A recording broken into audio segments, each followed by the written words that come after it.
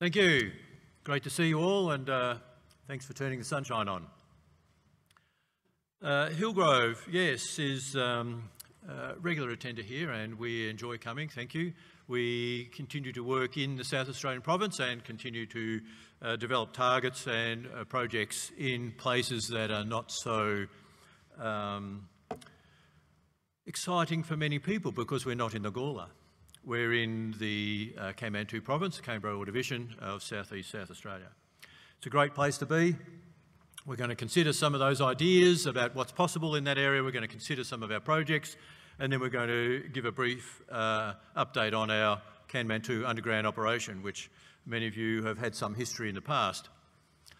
Just going to quickly chuck in a couple of random slides here about a project up in northwest Western Australia, which has nothing to do with us. But it exemplifies a kind of an attitude to exploration, which I think is a great attitude to have. And it's about using mineral systems knowledge to rank or to prioritise the projects that you should be involved in or that the company wishes to be involved in, rather than chasing the random drill hole that's been drilled 20 or 30 years ago. So this project's Winu, as you can see on the title. It's a Rio Tinto project, and many of you in the exploration space perhaps have heard of it. There was a great presentation through the AIG in Perth in about June this year, if I got that right, about May this year, which actually gave a great understanding of where they're at, which is unusual for large companies. They don't usually share at all.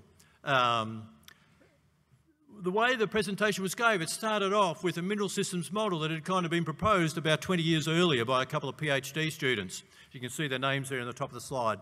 And what attracted Rio to the proposal was the fact that there's a Telfer system and so on, but there was this copper-only system sitting within those sediments out there that had peculiar characteristics, and it raised to them the opportunity for a much larger scale-up of that style of mineralisation. The actual prospect itself was small and of no interest, but it brought them to that province as a whole. And that particular features about it was that they're chasing sedimentary hosted copper systems. This is the large sedimentary basin they were looking at. It's magmatically driven. It's in a reasonable stratigraphic unit, whatever that rightness may or may not be. Major crustal zones associated with it. In this particular one, it's a pulsing magmatic fluid system. So there's an early dynamic metamorphism followed by a contact or metamorphic halo arising from that magmatic intrusion at depth, which there's no evidence of within the deposit itself, but it overprints that regional metamorphism. Then there's retrograde thermal system of veins and alteration with magmatic style geochemical indexes. This pulsing or accordion style pulsing of the thermal energy resulting in a very large copper system. It's evident in the geology when they started drilling. It was slightly different to what they were expecting, but we know the story. It ended up quite a large copper system. You saw in the previous, or in that slide there, it's sitting on around 600 million tonnes and still open to continual drilling. A large change in the prospectivity of that whole basin that was not understood prior. Coarse grain andalusites overprinting the earlier sillimanite. Copper is all late and open space. Gold occurs as lectrum with a strong bismuth association, in other words, a bismuth melt type model, scavenging gold out of the fluids that are within that, and the sulfides overprinting everything else. And you can see a paragenetic sequence there. On the is it your right? Yes, your right as well. You can see that, the stratigraphy. In the top slide, it's a turbidite sequence, very difficult to map, and they've used ratio of elements to kind of map that out. But it's a furphy trying to chase the stratigraphy itself, because all the mineralisation is cross-cutting and is open style veining through it. But it could appear strata bound if you just looked at how it's hosted. End of Winu. It's the concept of starting with basics of what you're trying to find, and then doing the practical work and benchmarking against that model as a way of discriminating the projects or the scalability of the projects that you're looking for. Where's Hillgrove? We're in the Delamerian. We're in the Kanmantoo province. I don't like using the word in the Delamerian, I know it's in the title, because it actually refers to an origin that affects quite a large part of southern South Australia. We prefer to call it as a Kanmantoo province, referring to the Canberra Ore Division sequence defined by the Kanmantoo Trough and the sediments to the east, sediment volcanic package to the east. You can see there in the slide that there's a bunch of yellow. This is a surface map. That's all Cenozoic cover over the Kanmantoo province. And in fact, of the Kanmantoo province itself, there's only about 5% that's not undercover, and all the rest is under upwards of 300 metres plus of that Cenozoic Murray Basin and Quaternary cover.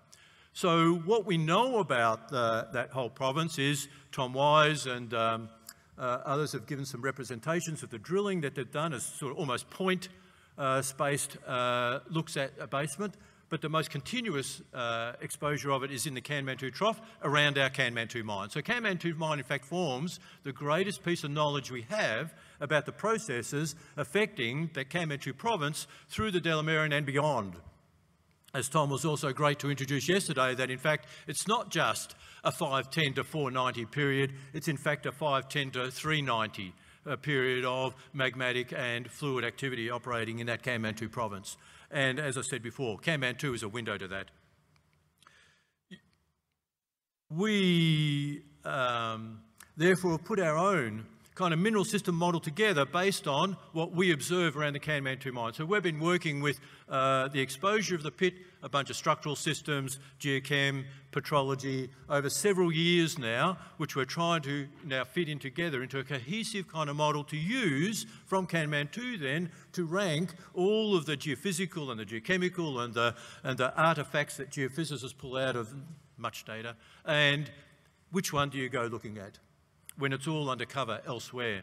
And what we find as we're putting this model together, that in fact it is a pulsing thermodynamic system of fluids occurring between 510 and about 460, 470 in our system over, in other words, about a 50 million year of early dynamic metamorphism overprinted by thermal metamorphism of multiple events introducing fluids that are changing with time or different fluids as they're trapping and then being released.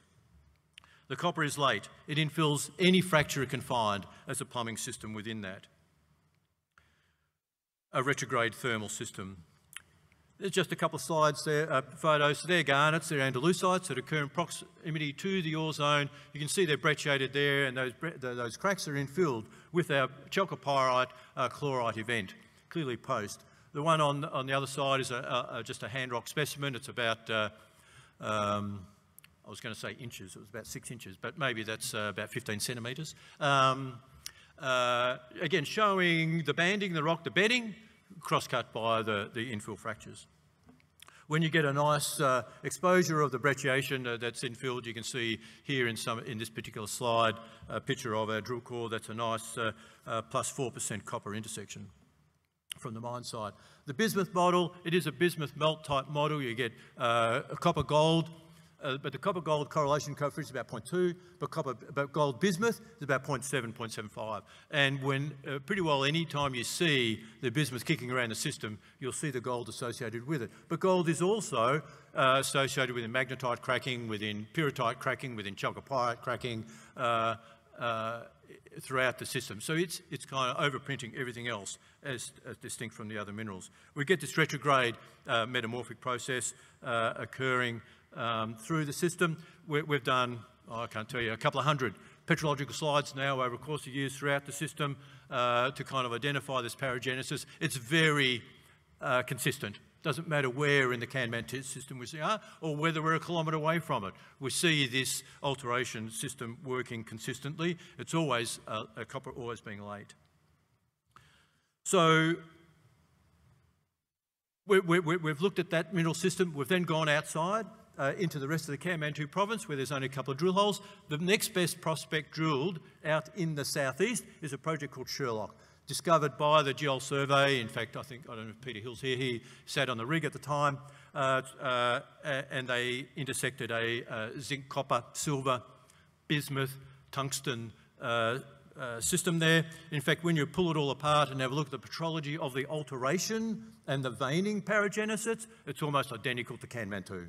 Okay, the copper is late, it's overprinting, higher temperature silicates, it's an iron silicate system that's operating at Sherlock. So there's kind of now a validation of what we've seen at Kanman-2 itself, further out in the basin, 150 kilometres away. So, and the final bit is that when we go looking at drill holes that have intersected sediments in the Kanman-2 province, as far down as Keith in the southeast, that you get this same dynamic metamorphism, overprinted by thermal metamorphism, and then the copper being associated as a late infill model. You can see here in this slide some of the Sherlock slides, in particular the top one, the pink one, they're garnets again, and there's a chalcopyrite vein transcutting through that particular garnet as part of validation of our model. So, prospects. I said we've got 75, I think, in the title slide. Look at some number greater than 70.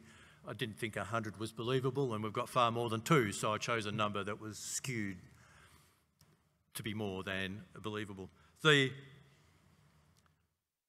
on geophysics, any kind of geochem, how do you rank these? Well, we've decided to apply a mineral systems model into the ranking of these projects as a way of upscaling, you know, the system that's at Kanman-2 into something that's possibly much greater and better within this Canberra-Ordovician province. And to do that, we've compiled a whole bunch of all of the data. It's taken us quite a while, and added data into that where we find gaps. So we've done a heap more petrological work through there, another couple of hundred slides out of from old holes stored at Tonsley.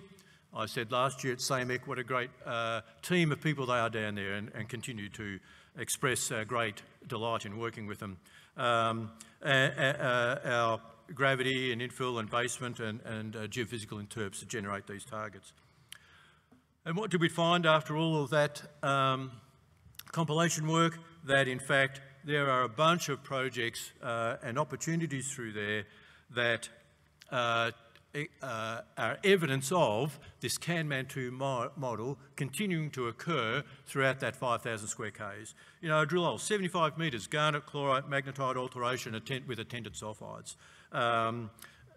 It wasn't ever followed up at the time because it didn't meet the syngenetic model that people were exploring for. And we've found that continued to exist throughout the southeast. What do you do to try to justify, you know, which project, which prospect is worthy of drilling? And so we've tried to rank these projects, not just on was there a drill hole nearby and followed up with another one, as so often happens in our junior exploration space. We're not just going to go and drill a mag anomaly, which has happened in the past a lot. Because it's all undercover, mags is available, there's a spot high, we'll go and thump a hole into it. So out of all the drill holes down in the southeast that went through basement, there's less than 100, over 6,000 square k's. The vast majority of those have hit some type of volcanic or intrusive because they're targeting a mag anomaly. Who wants to drill a featureless geophysical terrain? So there is a limitation, therefore, in applying this model at this point in time. So what we've tried to do is to see if there's any surface geochemical response through the Cenozoic cover. And before you laugh about trying to find geochem signatures in sand dunes, we've actually discovered that it is possible, that this tertiary system and the Cenozoic has been stable long enough as it's grown that in fact there are sufficient geochemical signatures that with our assaying technologies and lower limit of detections that are available to us, and with selective sampling of the type of material that you're looking to assay, that in fact you can identify regional geochemical anomalies. So they're not that you can go and drill that spot high, but they are enabling us to understand where in the silicate packages there may be greater metalliferous fertility or pathfinder fertility than other areas. So it's a discriminant. We applied for an ADI grant to undertake that work, and very thankful for that. It's enabled to do it. In that previous slide, if you'd looked carefully while I was boringly talking, you would have seen some of that responses. What the geochemistry has kind of shown up is applying all these algorithms for data analysis, that there in fact are geochemical groupings, and in fact they're magmatic type groupings here: copper moly, antimony, tin tungsten, antimony arsenic, tin tungsten, these tin tellurium silurium. So they're not kind of copper zinc type things, they're in fact magmatic elements that we're seeing in the surface cover. Now, it's not everywhere. As we know, sadly, the world's not homogeneous, and certainly you get mobile dunes and nothing works. But it has provided another layer of discrimination when we're working in relatively non-responsive geophysical terrain. And out of that, we do find that there are various anomalies. So this is another one. Strong, copper moly, tungsten anomalies in another past drill hole down in the southeast, where people really haven't been thinking about these copper epigenetic models sitting down there. Hosted in mafic and biotite schists, retrograde thermal from high temperature case bar through to the sulfides, through to the epicarbonate pyrite as an end member, proximal to major structural zones. So we're quite enthused about these sorts of responses that are coming up. Cook Basin, another one. We could go on, but I'll run out of time. So we've built a model. We're starting to look through the past literature, through the drilling, doing our own subsampling for now a multi-suite, putting together a suite of samples, a suite of projects, and ranking those against a copper epigenetic model that's in an accordion thermodynamic space that therefore has the opportunity to scale up to being a very significant asset for both Hillgrove and for the state. What's the next one? Cobra. What a great name for something that's going to hit the market and turn it on its head. It has the same contributions. So we're using Can-Man2 style as a ranking tool. Petrology, the model, sediment hosted, and we're prioritising based on our similarity to models. Are there other styles possible? Yes. But we don't have enough evidence to put those together at this point in time. So just a couple of examples there. We get this in a number of the holes, an epithermal, very low temperature, adularia, K-spar type, epicarbonate galena, minor copper, situated in a couple of holes. And how that fits into this thermodynamic space, we get to find out. But Tom Ways, yesterday morning, Discovery Day, gave some clues to where that epithermal type system might fit into that southeast province. We have an albite carbonate vein system, copper gold, no bismuth in this whatsoever, despite the gold, and overprinting everything, undeformed, unmetamorphosed, and not destructive. So we've got a couple of models that we're still kind of going to try to put together and see where they lead. So how do you rank greater than 70 deposits, prospects? We believe that we have successfully identified a series of prospects throughout the southeast that further work will develop into significant drill targets for Hillgrove resources. Finally, what's happening with Can-Man2 underground? We are diligently drilling away still out there as we continue to build the resources for the re-establishment of the mining site. You've probably seen in the press our underground drives and ventilation drives have undertaken some work. Sadly for us, the copper price and its demise early this year and the world's uncertainty in the finance space, to put it politely. If anyone can guess next week's copper price, we'd be delighted to know if it's true or not. It's that volatile, and so until we can sort of get a handle with our financiers on that volatility, then we'll be able to progress back into underground mining. But in the meantime, the geology team are putting together some outstanding geological processes using current petrology, scanning, and machine learning into developing copper grade at the faces. So thank you for your time. I hope you found it an interesting story, because you need to watch this space. Thank you.